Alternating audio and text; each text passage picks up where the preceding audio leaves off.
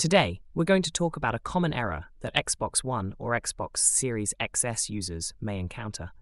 It's the 0X8007045D or 0X8007045D error, which can occur when you're trying to download your profile, install an update, launch a game, or open an app on your Xbox console. This error can be frustrating, but don't worry, there are a few steps you can take to try and fix it.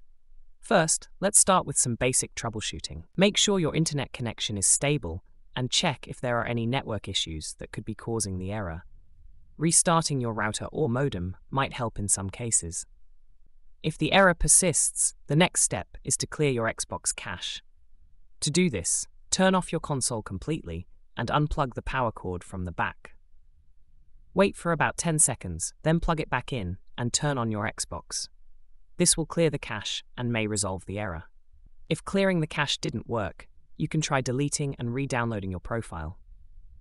Go to the Settings menu on your Xbox, then select Account and Remove Accounts. Choose the profile that's giving you trouble and confirm the deletion. After that, go back to the Settings menu, select Add and Manage, and choose Add New. Follow the prompts to re-download your profile. If the error still persists, you may need to perform a factory reset on your Xbox. Keep in mind that this will erase all your data, so make sure to back up any important files or game saves before proceeding. To perform a factory reset, go to the Settings menu, select System, then Console Info. Choose Reset Console and select the option to keep your games and apps. Follow the on-screen instructions to complete the reset. If none of these steps have resolved the error, it's recommended to contact Xbox support for further assistance. They have a team of experts who can guide you through more advanced troubleshooting steps or provide additional solutions.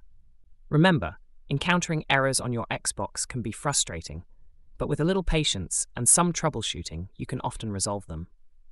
Hopefully, this guide has helped you fix the 0X8007045D or 80745D error on your Xbox One or Xbox Series XS.